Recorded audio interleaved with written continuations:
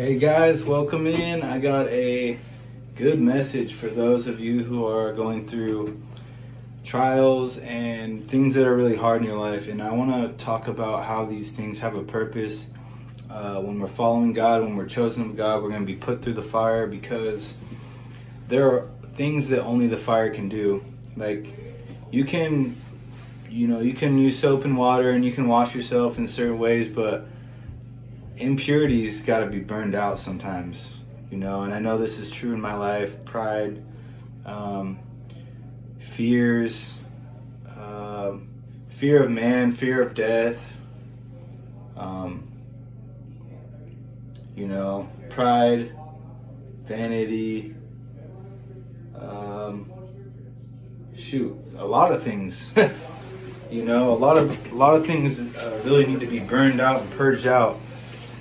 So I want to show you how in Scripture God is constantly speaking about this principle, and I know that for me it really relates to my life and the people that are going through the gang stalking. Like there's a purpose in all of it. Trust, there really is a strong purpose in it.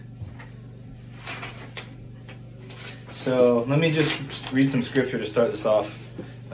Zechariah 13:9 says, "And I will bring the third part through the fire, refine them as silver is refined, and test them as gold is tested. They will call on my name, and I will answer them. I will say, they are my people, and they will say, the Lord is my God."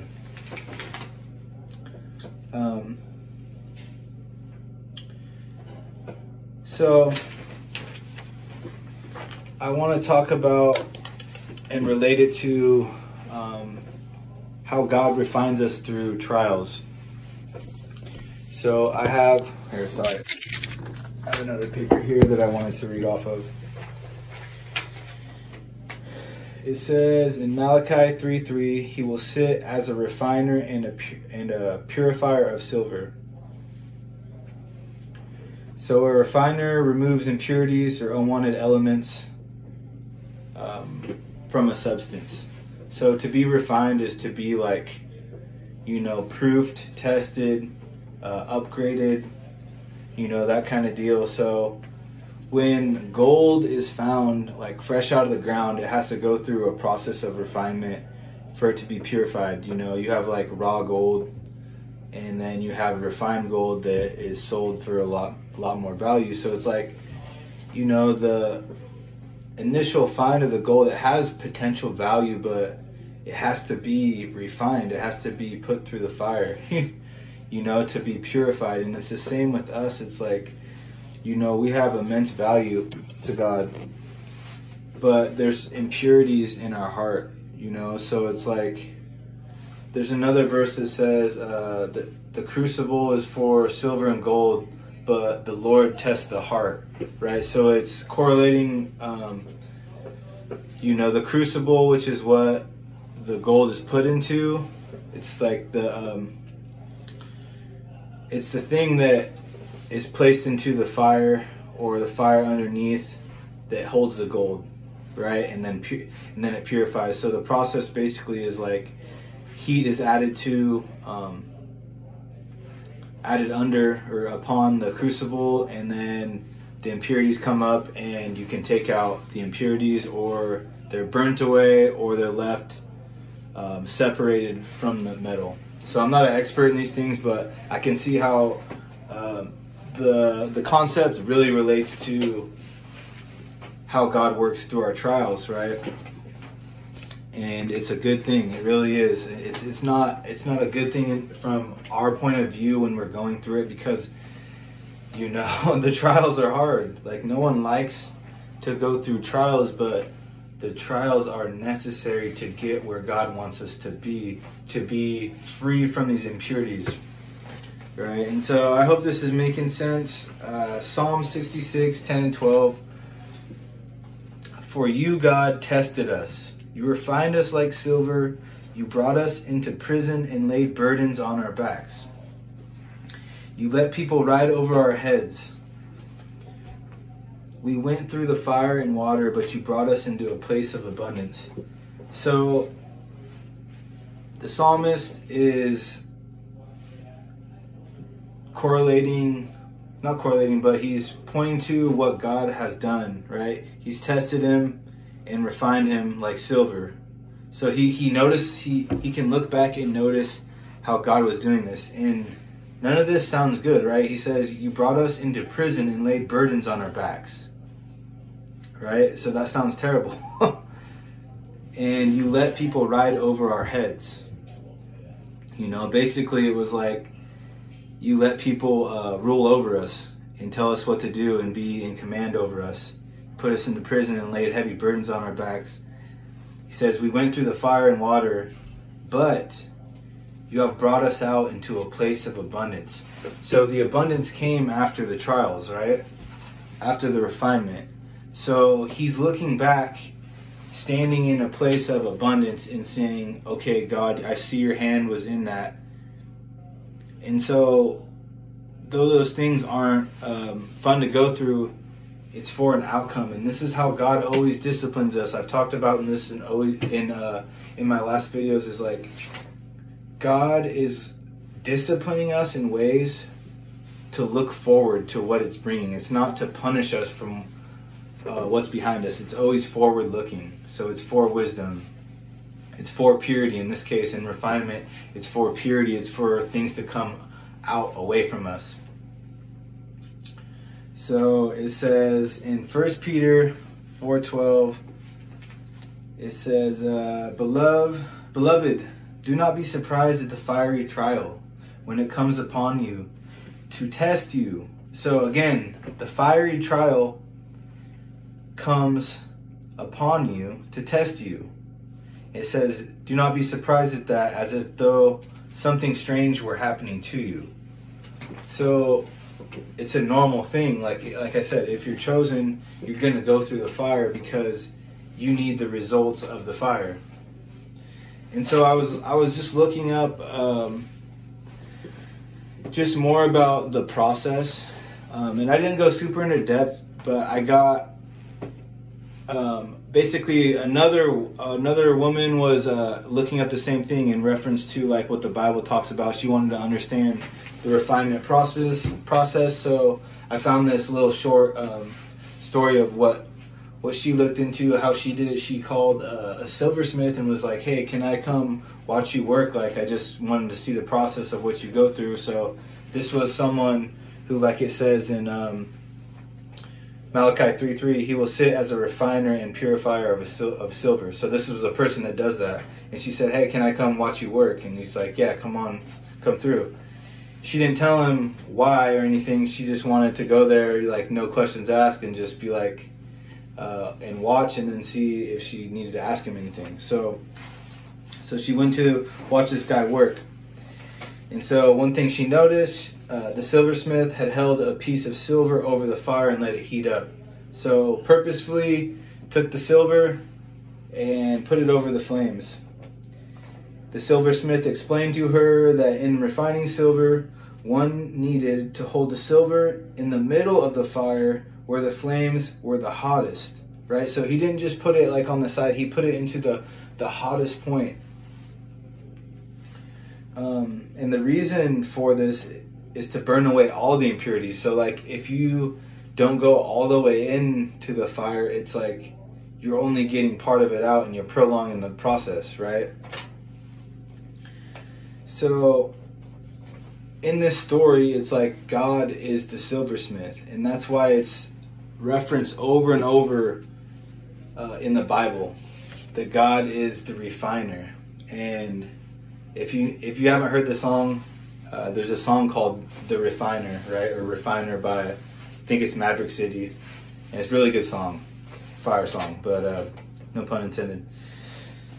And that just kind of talks more about the process. But anyways, back to my story. Sorry guys, there's a lot to this, but I'm kind of excited about it. So it says, the woman thought about God holding us in such a hot spot. Then she thought again about the verse that says, he sits as a refiner and purifier of silver. That's Malachi 3:3. She asked the silversmith if it was true that he had to sit there in front of the fire the whole time the silver was being refined. So she noticed he didn't move from like the spot. So he's sitting there like watching over it, just like God does. Like God is in our trials watching over us. So the trials play a part. The fire, we're being forged by fire because only the fire can do it. So the silversmith answered yes. Not only did he have to sit there holding the silver, so he's sitting there holding it, right? Holding it, watching it. But he also had to keep his eyes on the silver the entire time it was in the fire. Like his eyes didn't leave it. He's sitting there holding it. He's watching over it. Because it's important. He said if the silver was left one moment too long in the flames, it would be destroyed. So it'd be no good. So he's bringing it to a brink of either being purified completely or basically being burnt up and destroyed, which is in my experience exactly the length that God has gone in my life to have me purified from certain things. And I'm only laughing because it's like, I mean, there was times where I thought I was gonna die. I had to accept dying at some points, but it's like I can see God like purged certain things from me and purified it.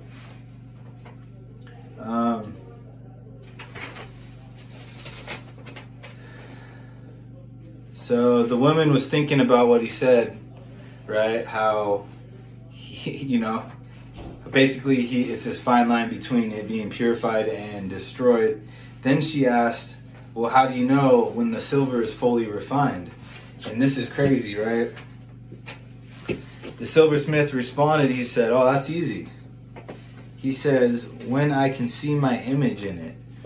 So that's the goal, right? That God wants these trials, the furnace of affliction, these fiery trials, to purify us in a way that when he looks at our heart, he sees his image, he sees his reflection. So it's meant to leave us pure, right? That's the outcome. When we let God have his perfect work in us, God should see our reflection at the end of them. So he's with us in the trials. His hands are on us. He's watchful and he's precise about what he allows and what he doesn't. And when you realize this, you can trust him in the process. And that's why it's saying in another verse, I don't have it written down, but it says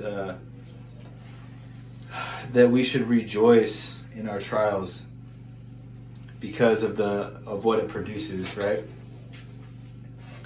So I have a couple more verses to talk about. So 1 Peter 1:7 says, so that the proof of your faith, being more precious than gold, which is perishable, even though tested by fire, may be found to result in praise and glory and honor at the revelation of Jesus Christ. So that's the purifying fire, right? That produces a faith that's more precious than gold. And also I wanted to talk about when gold is refined and pure, it's soft. It's soft and malleable, right? It's moldable and shapeable, right? And so when these trials have done their work in our heart's soft and pliable, like God, our heart isn't hardened by sin. It's not hardened by pride. It's not hardened by rebellion. Like it's softened, right? And then we're really able to move with God in certain ways, right? Because our heart is soft towards him. Like it's soft in his hands, and he can move it. It's a beautiful thing.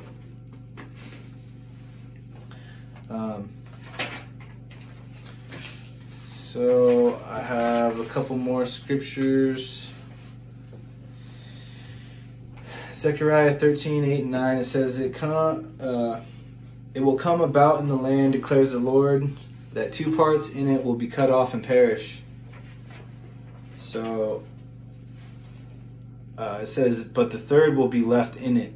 And I will bring the third part through the fire, and refine them as silver is refined, and test them as gold is tested. They will call on my name, and I will answer them. I will say, they are my people, and they will say, the Lord is my God. That's what he's done for me, you guys, and this is my point. Like, even though my process has been very hard, and if you're chosen, you guys can relate with all the trials and the things that it's so hard. It's so hard to go through, but it's for a result. Like, it's meant to test and refine us so that we turn to God, right? And sometimes the burden is so heavy that we're not supposed to be carrying that. Like, so you're either going to turn to God, or, I mean, how long do you want to put up with that stuff on your own in your own strength? Yeah, so I don't get it. I don't get the people that won't turn to God. Like, even though it's so bad, it's like it's crazy. So Jeremiah 6:27 and 30, I have made you an assayer and a tester among my people. So an assayer is a person or a company that tests a metal to find out how pure it is. So God has sent a group of people to be that tester, right? So this is a trial that he's talking about. He says, all of them are stubbornly rebellious, going about as a talebearer. They are bronze and iron. They, all of them, are corrupt. The bellows blow fiercely. The lead is consumed by the fire. In vain the refining goes on, but the wicked are not separated. So, like, his goal was to separate the wicked, you know, the impurities. But they weren't heeding the lessons. They weren't learning from the trials, right? So that's what that's speaking about. Daniel 12:10. This one's cool. It says, many will be purged, purified, and refined, but the wicked will act wickedly, and none of the wicked will understand, but those who have insight will understand. And that's what I'm saying. Like, when God gives you insights, like, you can see how all this is necessary. But if you remain stubborn and stiff-necked and stay in your wicked ways, like, you won't understand it. You'll play the victim. You'll be blaming everyone. You won't see what God wants you to do through it. Let's see if there's any more I wanted to.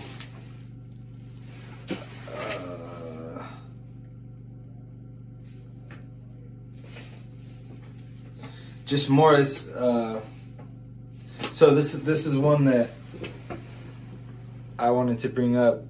So this is God speaking in Isaiah 1:25. He says, I will also turn my hand against you, and I will smelt away your dross as with lye, and I will remove all your alloy.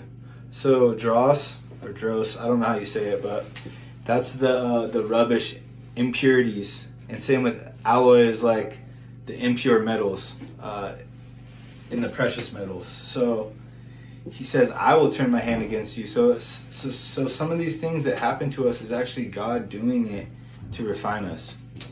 And even if it's not doing it, him doing it directly, he's allowing us to be going through. No, I'm doing a video.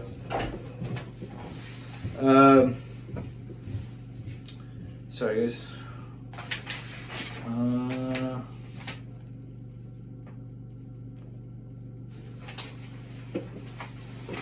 Anyways, I think that's good enough.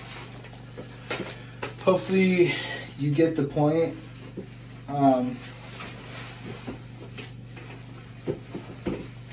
We need to go through trials for the outcome, right? And so if we can trust God through them, that he's with us and he's working. And this is easier said than done, but now I can look back at how God was faithful in all those times, even when, like I said, I had to accept dying, and it was like, it looked like God was not working. It really did. It was like I thought I'd went too far. I thought it was over. Yet God showed me. He said, so there's one point where Jesus is talking to Peter, and you'll have to look up the address, but he says, Peter was very prideful and he was very self-confident, right? And basically Jesus had told him that he was going to deny him several times, and Peter's like, no, that's not me. You got me confused. Like, this is God telling him this, right? And Peter's like, that, no, I won't do that. And then he ended up doing it, obviously. And then at one point Jesus tells him, he's like Simon Peter, he's like, Satan has asked to sift you like wheat. Right? So that means like separated. To sift is to like separate. So separate him and pull him apart. He says, Simon, Satan has asked to sift you as wheat, but I have prayed for you that your faith may not fail. So when you come back, strengthen your brothers. So that's what has happened to me too. It's like, you know, everything, as long as his faith didn't fail, he failed. His self-confidence, his pride, everything had failed him, except for, like, Jesus had prayed for his faith not to fail him, because that's the only time that you're really on a strong foundation, is when you're on Christ. Not on your own strength, not on your self-confidence, none of that. So yeah, I wasn't planning on saying that, but that's what I got. I hope you guys got something out of this message. Let me know. See you on the next one.